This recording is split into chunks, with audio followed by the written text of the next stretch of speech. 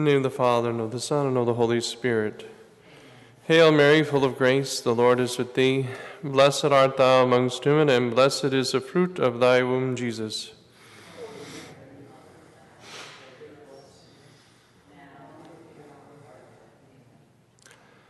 Our Lady, spouse of the Holy Spirit, Saint Joseph, our patron saints and guardian angels, in the name of the Father, and of the Son, and of the Holy Spirit. Amen.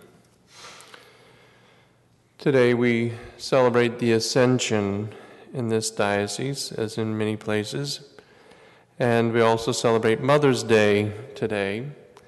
And so we want to celebrate in a special way Holy Mother Church, because this is the great mystery of Ascension, is that our Lord ascended into heaven.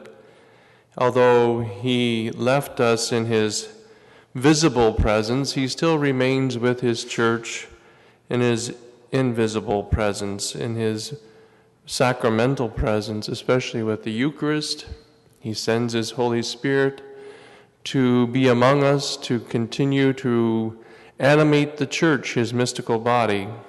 And so in the Ascension we have to exercise the gift of faith, especially par excellence, because the early church, they had him for 40 days after the resurrection, where our Lord appeared to them many times, it says here.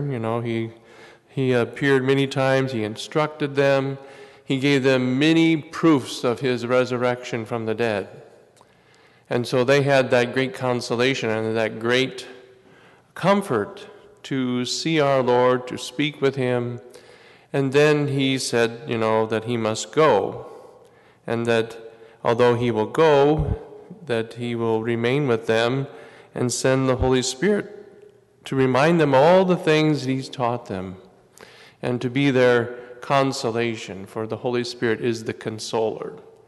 And what does he console the people in? And is that he consoles them and to strengthen and bolster their faith, to believe that although Jesus is not seen visibly, he is still just as much present in his church after the Ascension as he was before, because of his real presence in the Eucharist and of all the sacramental signs and gifts that he gives to the church, in his priesthood that he has conferred upon men to act in his person, so that, as the saints have reminded us, that the saints in heaven have the consolation of seeing God face to face, but Jesus is just as present to us as he is to them. The only thing is we have this veil that hides him, this sacramental veil.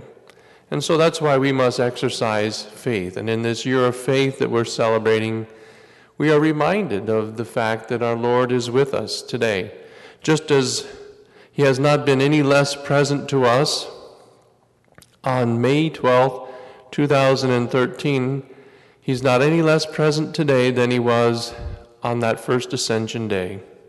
He is still with us. He is always there to guide us. And this is the great mystery of the mystery of faith that we have, is that the church is Christ's presence on earth in the mystical body.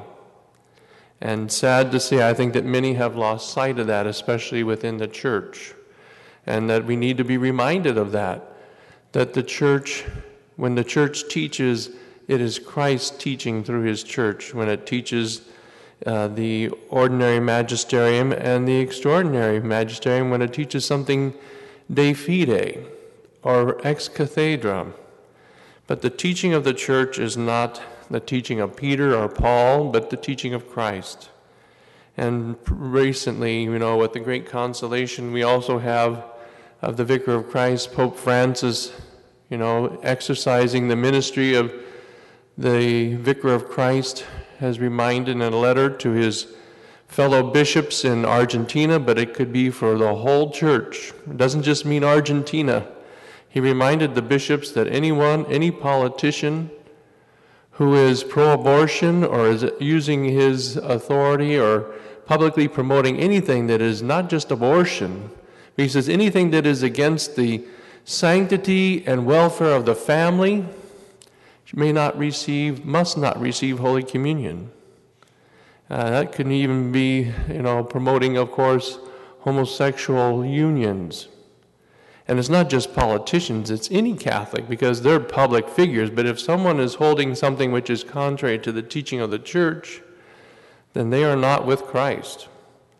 And Pope Francis reminded the bishops in Argentina of that, and it goes to all bishops of the Church, that same teaching. So we hope that the bishops of the Church today will listen to our Holy Father and truly act upon it. Our Lord, when he said to his disciples, he said, "Go and teach all people, baptizing them." He gave them his authority. It is not their authority, it's his authority that they are to preach and to teach, and that's with his authority they have the obligation to instruct their faithful in what is necessary for them to save their souls. And that is why it's so important that they take that to heart. Bishop's not a bishop for himself, or a priest is not a priest for himself. He is first and foremost there for Christ, and is to be his representative.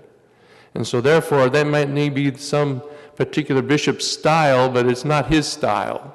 It is what Christ wants. And Pope Francis has reminded us what is Christ's preference, is that pro-abortion politicians must not receive communion if they are opposing the teaching of the Church and contradicting it. So we have that great grace even today to hear Christ speak to us through his Church.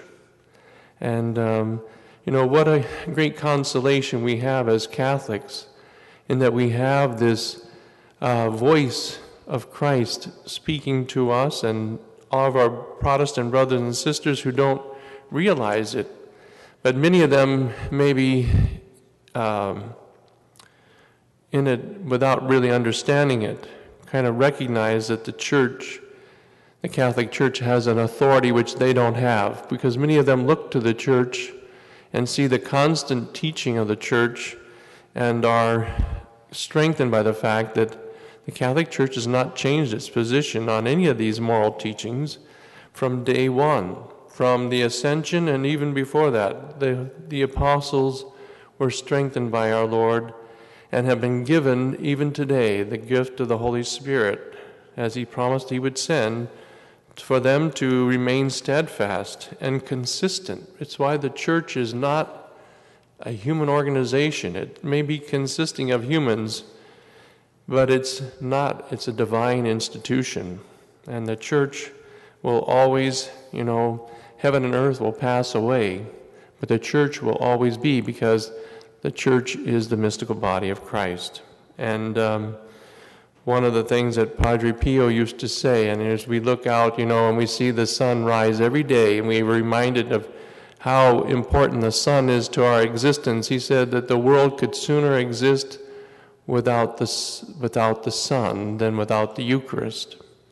So that we, attending every time we come to the Holy Sacrifice of the Mass, we are truly at the center of the universe, because Christ is really present, and truly this is what sustains the whole creation. Christ offering himself, being offered to the Father, and this is the great consolation that we have, that Christ is with us today, and as he says, I'll be with you always, even until the end of the age.